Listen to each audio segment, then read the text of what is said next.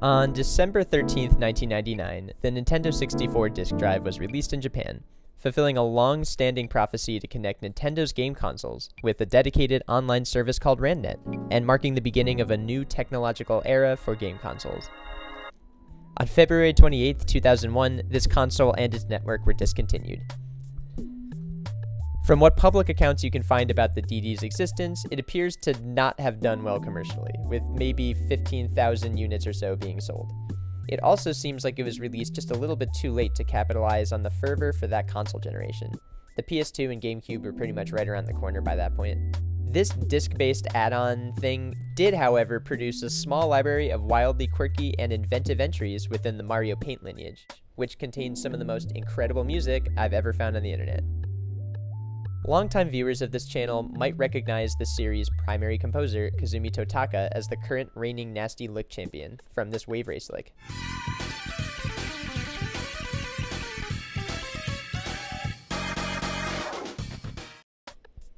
Well, it seems like he was given quite a bit of artistic free rein on Mario artist Polygon Studio, and produced an absolutely wild soundtrack for the entry. There's almost no functional harmony to be found and analyzed. It's almost entirely what I would call avant-groove fusion music, which pushes the limits of sampling and dissonance in a video game soundtrack. So where do we begin? First, let's check out the conceit of the game itself, so we can at least try to understand why Totaka found it so necessary to produce such a hectic score. Many of you might be familiar with Mario Paint.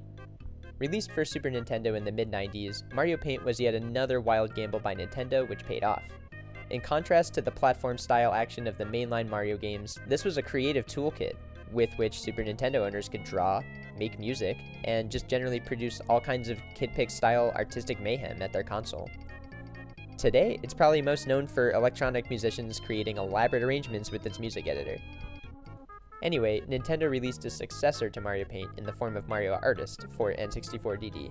Polygon Studio is among the successors to Mario Paint, and as the name suggests, this is the entry where you get to sculpt characters and vehicle models and other kinds of nonsense out of masses of polygon. Totaka seems to be Nintendo's spacey, creative game composer-in-chief, given his role scoring Mario Paint, Animal Crossing, Mario Artist, Wii Music, all that kind of stuff. And to me, this is his masterpiece among those. Totaka made some very simple but very quirky melodies with tons of character, almost like he's breaking the music down into bizarre Tinker Toy pieces. Right from the title screen, it feels as though Totaka is making it clear that this game will feature creative synthesis and tones that don't simply emulate acoustic instruments.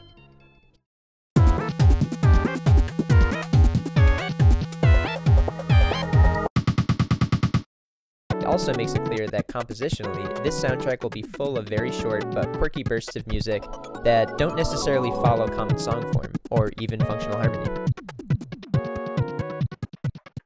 This section of the title music features a single two-note phrase, which is copy and pasted up by intervals of a minor third. Building a melody that stacks minor thirds can add a bizarre, sort of urgent sense to the music, and we call this type of sound diminished. The main menu features a song that's surprisingly urgent for a main menu.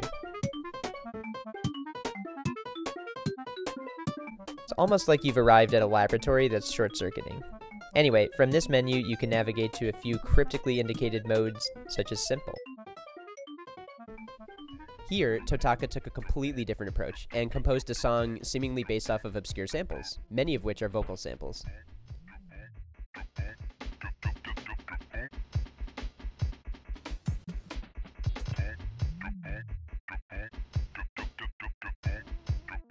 I guess you would call this the inventory menu, and here they reused a theme from Mario Paint, which is constructed with intervals of fourths. In fact, both the title screen and inventory menu use the interval of a fourth as the basis of their melody structure. Western music is quite often composed by producing chords out of intervals of thirds, so using these as a basis usually sounds a bit more out. In stark contrast to the grooviness of the previous locations, this area features some extremely relaxing jazz performed by a warbly synth.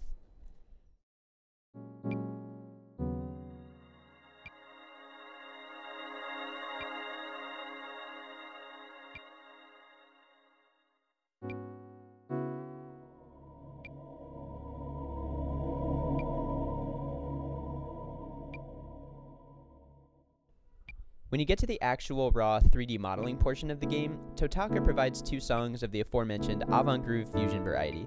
In this first tune, he seems to have composed a very cheerful Mario-ish melody and then reharmed it with darker chords and bass notes.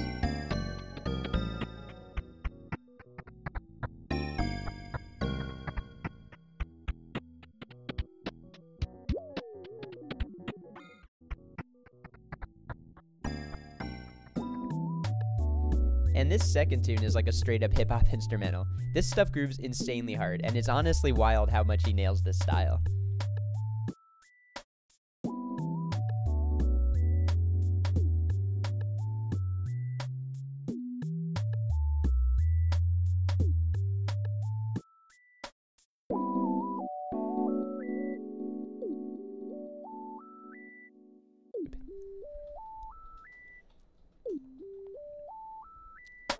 And here's a nice treat.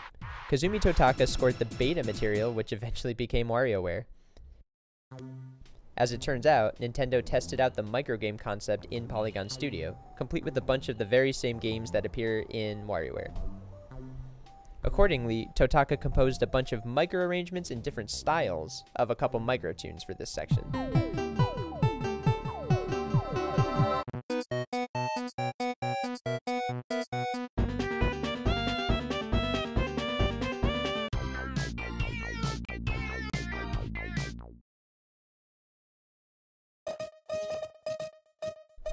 In the mid-90s, a few years before Polygon Studio, Totaka used the pseudonym Liberal Music to release this album.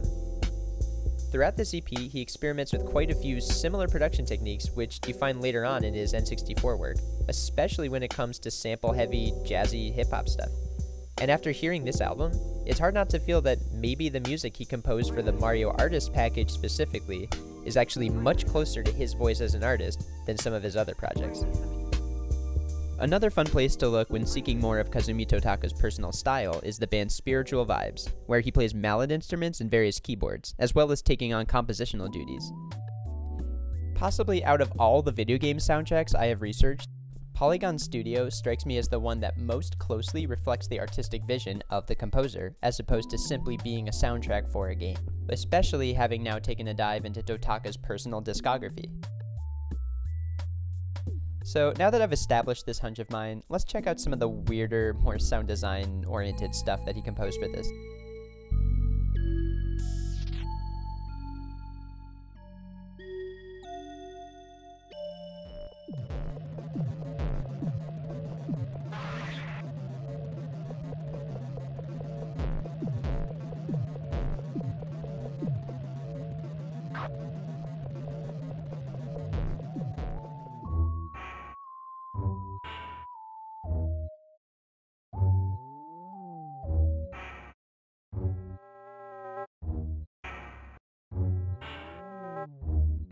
This soundtrack has inspired me musically in a ton of ways already, and has influenced the way I analyze music on this channel.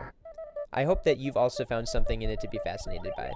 I would also like to massively thank Youtuber Quinne Phoenix for allowing me to use a bunch of their Polygon Studio footage, and I highly recommend watching the cruise through the N64 DD Mario Artist collection. And finally, I would like to massively thank all of the patrons from the BitBlitz Patreon for supporting these types of videos. I've been a musician my whole career, and for obvious reasons, the last few years have been some of the absolute toughest. I literally would not be able to prioritize making MIDI School for Jazzbots videos if it weren't for everybody's support and interest, so thanks to everybody who's been enjoying and interacting with these. As for the next BitBlitz video, I do have something coming up that I haven't done before on this channel, and I really hope y'all enjoy that when that drops. As always, have a dope week.